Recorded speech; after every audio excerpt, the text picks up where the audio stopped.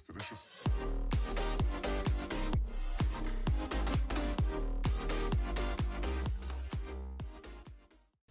Hello guys, it is the Opus Emma here. I hope you are having a good day today. And today guys, we are building La Cassablanca, my second ever rebuild to this channel. So you may have noticed that, I hope you actually liked last week's rebuild guys. But yeah, this is a different build this time with La Cassablanca. It's basically a Spanish / French home. It's a villa, okay? I can tell you that for sure. It's based kind of on Spanish and French architecture. Not so much French architecture, but it is there, which you will see during the build. Like that balcony there, that's kind of French architecture. I would say this has more connections to French architecture than Spanish, though I think the only major difference is that it has one massive balcony compared to the French villas you see. They have like separate balconies, but yeah, this is La Cassablanca. It was a bit of a different build, guys. I'm just here laying over the arches now. I don't put them fully down permanently. I just wanted to see where they should go, and I did change out the layout a little bit, which you're going to see now in a minute. But yeah, you can see we have started building the inside. Here is going to be the bathroom, which I've just built, which you're going to see much later on. It is actually quite a nice house, La Cassablanca. I think, in my opinion, I hope you really enjoy this build. Yeah, so it is a nice house, to be fair. Expansion wise, guys, the requirements for this house, you will need basically nearly all of them except university and supernatural. You will not need those two expansion stuff packs. You're going to need town life stuff. Or sorry, not town life, you're going to need outdoor living, and you will need a couple of items from the store. And as well, guys, I have placed a custom car with this a lot by Fresh Prince Creations. Again, all those will be mentioned in the readme file, which will be coming with the download if you decide to download this house, which the link will be the first link in the description, which you're going to see later on when this comes together. So here I have kind of gone for a trait of Spanish houses, which you're going to see a very common trait actually. I have lightened up the wallpaper. This is quite a common colour for houses in this area of the world. By the way, I have never gone to France. This is actually technically I have, which I'll talk about maybe now in a minute. But really I haven't explored France at all, and I'm actually learning French in school, so it's a bit of a weird scenario. But yeah, you can see I was about to put a roof here, but then I turned it into a balcony later on. I noticed I did something wrong. It just didn't look right. It did look okay, but it just didn't look right, and in the end I just turned it into a balcony, which you're going to see now in a minute. Yes, here we are. I believe, yes, we're putting down the arches finally. It took me, I think, about 4 hours to build this house, which isn't actually that bad. That isn't actually that bad for a build like this, for La Cassablanca. So it took me a bit, but we got it over and done with, and it ended up being pretty nice. Here you go. I just had to save my game here. You can see that was because it's saver mod. But anyway, we are here. We are putting down the arches. I was trying to find the arches here, and I was just blind, just plain spotted blind there. And in the end I found them, but yeah, I didn't know what to go for. Should go for that or go for this? And in the end I went for that joint arch look. It just looked much nicer. So yeah, so we are now going to go ahead and put some tarmac down.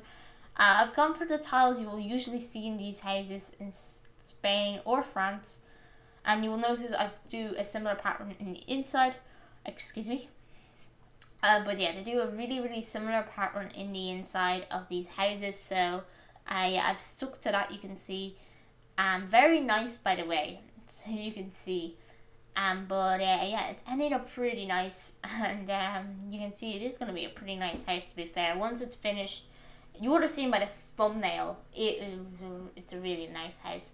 But here we go. We are on to doing some stuff here. We are putting down the wall now. I only put down one because I've noticed with these things that you kind of have to put down one before laying it down. And I used Create a Style, by the way, a lot in this house. You will notice there's going to be a recurring theme of Create a Style, but it just ended up being really nice. And that's what I like about these houses, and that's what I like about creative style in the Sims 3. But what you will notice about this build is that I had to go out of the house a couple of times during this build. So the reason being was just lagging, guys. It was just plain slight lagging, which is just so annoying in my opinion. But in the end, it ended up being pretty nice. To be fair, I've been able to finish off this build. It took me 2 sessions here, and now I'm actually here. You can see I am choosing what terrain I should go for. In the end, I've gone for similar terrain to this. It's from World Adventures, so you will need World Adventures for this terrain. But yeah, I've gone for this terrain right here. It actually looked nice in the end, so yeah, it was worthwhile taking the risk. So yeah, we're nearly 7 minutes, guys. Like 6 minutes into this build already, which is just crazy. The first 10 minutes is just laying out the foundations. The only annoying thing I've noticed about Sony Vegas is that you can always speed it up to a certain speed, and that's a little annoying. I'd prefer like there was another way to do it, but yeah, that's the only annoying thing about Sony Vegas, I find, in my opinion. Here we are going into the interior a little bit. We are putting down, you can see the signature. You've noticed I've done this with the last house as well, pretty similar to the starter home. If you haven't seen it yet, and there will be a card right up there. But yeah, I've done the signature style, and it just works pretty well, guys. This signature style I like doing. And here we could go for that style of tile, which you're going to see just right now. Yeah, you can see just right now, guys, and it's looking pretty nice, to be fair. It's coming together. You can see I've gone for the signature tile, and it just looks much nicer. So we went with that tile there, and it actually ended up being a masterpiece. Now I do a different design for the bathroom, which you're going to see right now. Actually, I do this custom design for the bathroom, and it actually ends up pretty nice as well. Pretty neat. So yeah. In total, this house is only worth just over 100 grand with the car. It would only be worth about 85 grand without the car, but with the car it's worth 80 grand. So it isn't that bad, guys. You can afford it right away if you're becoming a millionaire or anything. This is a nice house for a family that is worth a bit of money. So yeah, now I'm choosing the tiles that I should go in here, and then I choose this tile right here, which I kind of liked. So I said, listen, why not use that tile?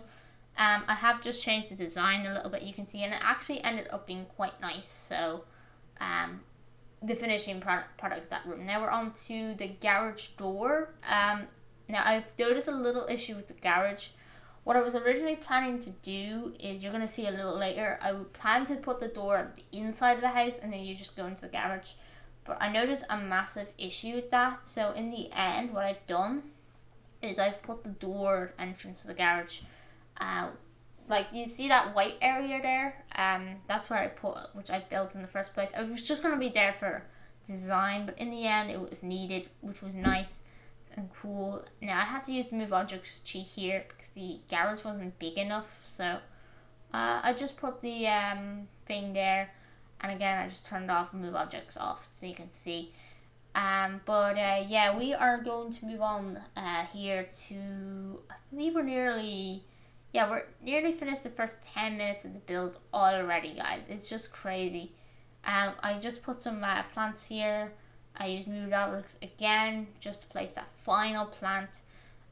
You will may notice, guys, with this house there could be some routing issues with the arches and the doors. If that's the case, it just shouldn't be much of a problem. Now I ran into another problem right here, guys.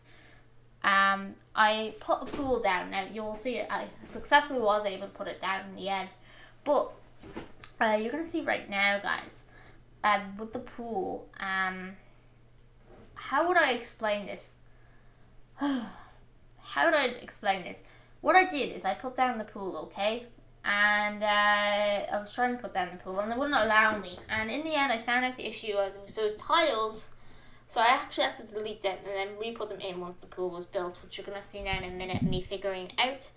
As well, I was trying to figure out how you did the thing, how you have the floor, which I couldn't remember, guys, for the love of God. So I'll try and flatten the terrain here to see if that helps. trying to figure out this issue. Still, I was having the completely same issue. So in the end, I found a solution. Don't worry, guys. Hannah always has some solutions, and the solution just worked just well. So, yeah, you have your usual pool.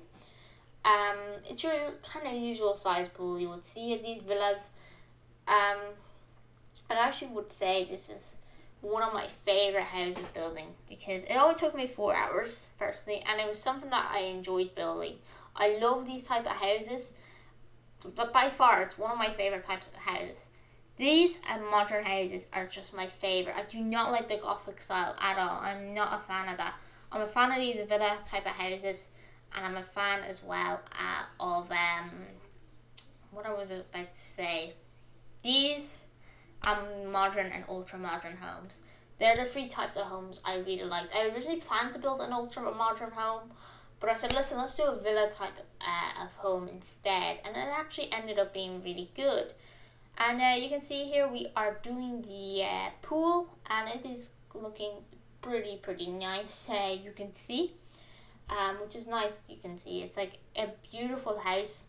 While that is recording, guys, while I'm talking about the pool, I'm gonna just check my web browser and see is there anything going on over in the Eurovision news.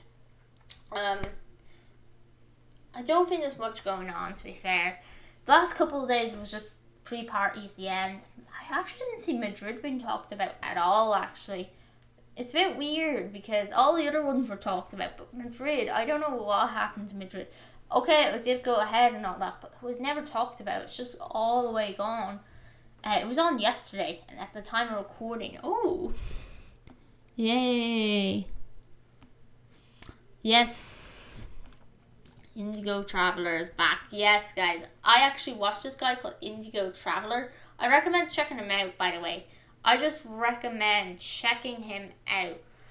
But he's a nice traveler YouTuber, and I've watched his last couple of videos, and it's just amazing, guys. But I'm just going to check my usual Eurovision news, and let's see what's going on over here. While this is building, I'm into the interior, though. You can see while we're loading up. Hell yes, guys, I saw that. Alexander Yes, guys, Alexander Rybak decided to play some songs on the fiddle. It's a bit weird. Some Eurovision 2018 songs. I don't know why, but the last couple of days, Rybak seems to be covering this act, okay? They're representing France, okay? And I think out of the last 15 stories, 3 or 4 of them have been targeted to them. I don't know why. There seems to be, okay, there was one on Netta, but the rest of the covers the last couple of days have been centered around these guys, and they're called Madame Monsieur, and how, I don't know why, but you can see here I'm actually trying to figure out the door and the pattern. It took me a bit to figure out, but I think I got it. You can see, yes, I think I did get it, but yeah, it took me forever just to figure that out, and in the end I did figure it out. But yeah, it's just the coverage on them has been wild the last couple of days. That story there was about the betting odds. The other one was like they won some preview party show, which is just crazy. This will be up, by the way, just like 2 weeks away from Eurovision, so I'm highly looking forward to. I want Madame Monsieur to win, actually, so yeah, I don't think it will happen, but I wouldn't keep my hopes high. They don't. I would see Israel more than likely win, which is just won the latest version of the OGAE pool. France is just way behind there in second. Those 2 entries I think are most probable to win. And this is a fascinating story, okay? I read this like the other day, if I'm correct. I read this the other day, okay? And this story, okay, how would I explain it?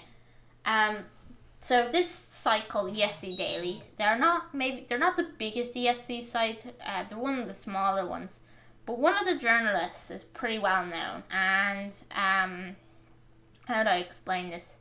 And he did an article, he did some studying about ballots at Eurovision, and he concluded that if there isn't more than 8 ballots in the final, so there has to be more than 8 ballots in the final Netta will win, which is just a bit crazy. And this is just due to knowledge and due to how the human mind works. And he said it's actually been like this since 2009. So you may have not even noticed, but if there was less than 8 ballots in the final, basically ballots were kind of winning it. If there were more than 8 ballots in the final, ballots were not winning it. There were more up-tempo songs winning it. So it is quite interesting, and it's more probable now that they may win the title or Netta. I really do, however, want to see Madame Monsieur win. Just the reaction, guys. They should win. I'm not going to play the song for you. I'll link it in the description if you want to go check it out. But it's so cool. And they're like French as well. Like, they like their French ethnicity. And I think as well the other day they just found the girl that the song is based on. Yeah, they did. Because it was based on a girl born at sea, like last year. And then right away when they saw the story in the online, okay, you had to see that. I actually had to go back in the house. But 15 minutes after the story broke or something, or after 15 minutes they read it, they just said, listen, let's write a song about her. And it ended up going to Eurovision. I don't know how well it'll do though. I'm hoping it wins though. Some people are not. They are a bit afraid it may not do well. But it was kind of the same as well for Salvador Sobral last year. So I'd say it's going to have a really similar reaction because it is a continuing problem in Europe currently. So I could see it winning at this time. And that's why the bets are rising for them. Again, they're not hot favourite. They're, I think, about 6th or 4th hot favourite. They're in between the two, okay? That's what I do know. And, yeah. They also came, I think, 3rd in the INFV poll, which is another organisation for Eurovision. Yeah, they did. Bulgaria just bet them out. Greece came 4th.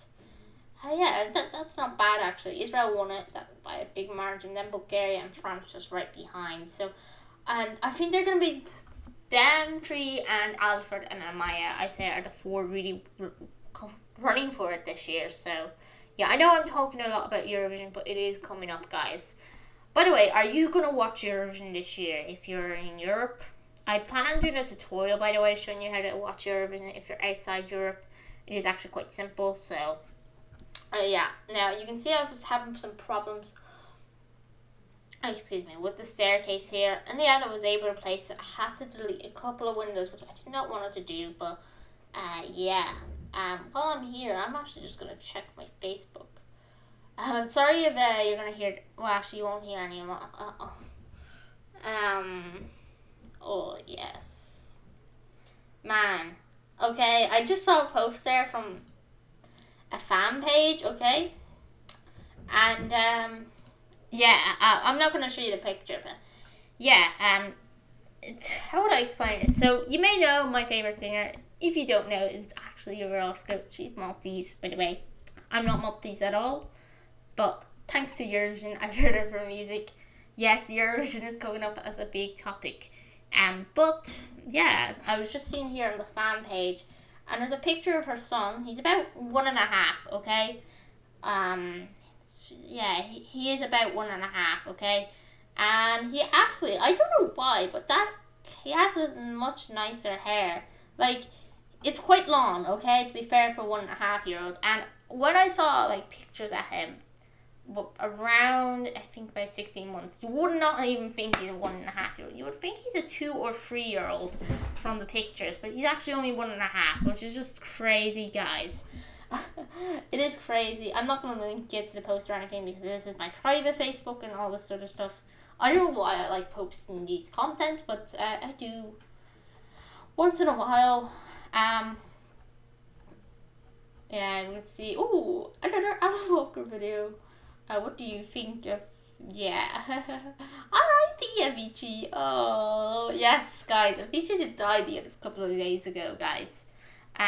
Here I think I was placed in a car, but I didn't do it here, but I did it actually at the end of the build. It was a minor thing I did. You would have not seen it in the video, but it will come up in the final screenshots. So, yeah, we're actually just about 20 minutes in already, which is just crazy. I've been yibbering yabbering around random stuff the last couple of minutes. But I'm going to talk about a story right now. And you may have never heard of this story. And this is quite an interesting story, guys, okay? And you remember earlier I said I never went to France, but I said I technically went to France. Let me talk about that next. So, I was about 5 years of age, okay? I was 5 years of age, so just keep that in mind. I was only 5 years of age. And the story goes, we headed over to Australia. Now, this is maybe a little weird, but yeah, we went to Australia. The reason being is my aunt, she had cancer. She unfortunately passed away from it, but we went over there, I think it was March that year, and she died in August. So, yeah, it was really sad the day. I can't even remember the day she died, but I remember I was in Australia. I think it was about 5 months. Yeah, it was about 5 months before she died, and I was only 5 years old. Remember that. And I have a bit of memories of that time in Australia. I can remember a few things, but we on the way back we went to Kuala Lumpur, because from Australia to Ireland it takes like 23 hours. Okay. From the part of Australia I went to Ireland, it took me 23 hours in a plane, and then it took me a further couple of hours to drive there. And on the way back, we needed to stop somewhere, and we stopped in Kuala Lumpur. Now, this is going to get a little weird, but we stayed there for a couple of days because why not? And then we were supposed to fly back to Amsterdam, then get a flight to Dublin. So this was when we got to the airport, the day we were supposed to fly back. And when we got back to the airport, there was major problems. I can't remember the whole story because I was so young back then. But I can remember we were waiting at the check-in desk for about an hour or two. And then they came back to us and said, oh, the flight is cancelled. So we have to rebook our flight, basically. And there was no flight going back to Amsterdam, I'd say, for another day or two. And we wanted to really go back right away. Now, we really didn't have the money, the Australian, more Malaysian currency, whatever it's called again. Let me look up the currency of Malaysia, because this was back in 2008. Now, I know credit cards were quite relevant. They were coming into fashion. They were somewhat in fashion, debit cards and credit cards. But let me look up the currency of Malaysia. Alright, this should tell me. I think it's the Malaysian ringgit. I think it's the ringgit. I'm correct. Whatever it is, that's their currency. And basically, I think we didn't have enough of it. Well, we had enough to go somewhere else, but I think there were, unless that flight was full, I don't know. But what happened was, in the end, we were booked onto a different flight. We were booked onto, I think, a China Southern flight to Beijing. And then we were told to get a flight to Paris, I think, if I was correct. Or to get a flight to Beijing. And then we should be able to get a flight to somewhere like Paris or somewhere like that. And then be able to fly it home. Now, I remember we actually had to wait. Actually, did we? Can I remember? Let me remember. Did we? I remember falling asleep on one of those flights. I think we actually had to go get, I think there was 2 flights. It was a stopover, I think. I can't even remember. And then I think we landed in, I think it was Beijing or Shanghai. It was one of the 2 we went to. It wasn't Guangzhou or anything like that. I'm sure it was Beijing. Yeah, I am 100% sure. We landed in Beijing. And I think we were there for a whole day. Now, here's another story that I'm not going to fully talk about. But if you're a 5-year-old and you're not expected to come to China, you're definitely not going to have any money. And that was the problem. We didn't have any Chinese currency. What is the Chinese currency, by the way? What is the Chinese currency? I am not too sure myself. Let me look that up, guys. Chinese currency of China. Alright. It is the renminbi, or whatever it is. Anyway, we didn't have much of that, or we didn't have any of that. And here's the weird story. I stole someone's wallet. Now, I know I was 5 years old, so I was somewhat innocent because I didn't know the difference between stealing or whatnot. But guess what? I got arrested technically for it. This is a bit of a funny story. And yeah. And luckily in the end, I was let go. I was able to run away. Don't ask me. I was a smart genius.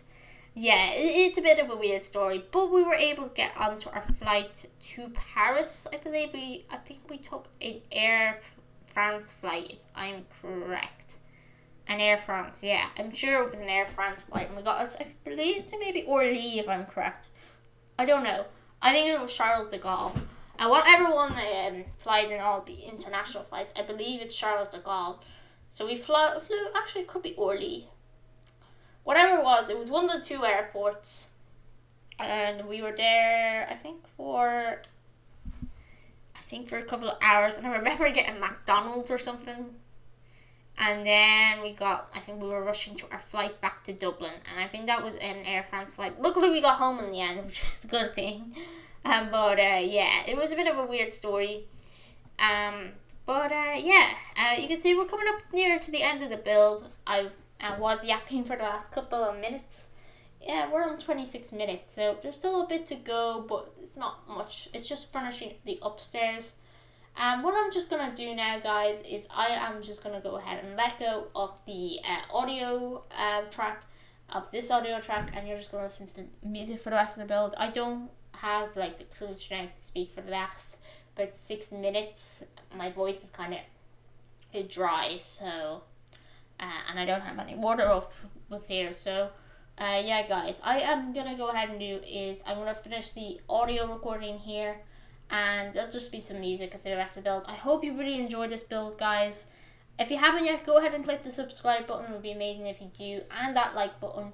It'll just be truly amazing. And guys, Opus Summer is out of the building. Hope you enjoyed the rest of the video, and I will see you next time.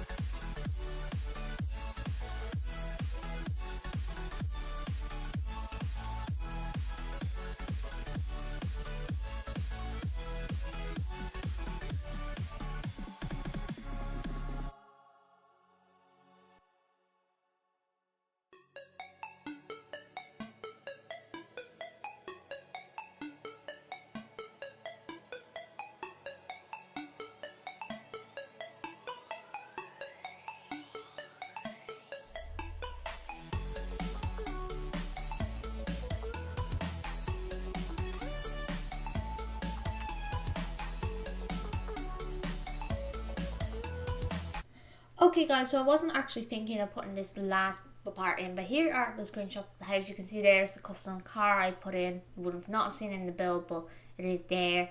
It is quite a nice build. There's the floor plan, not too bad to be fair. A nice villa. There's the car, a nice Honda, if I believe. I can't remember the model, but it will be mentioned in the readme file that will come with the download. So yeah, here's the front, and here's the back pool you would have seen earlier. Very nice actually. Here is the living area. I actually like that living area. It just looks so nice there. And the kitchen, some really nice elements for there, Spanish.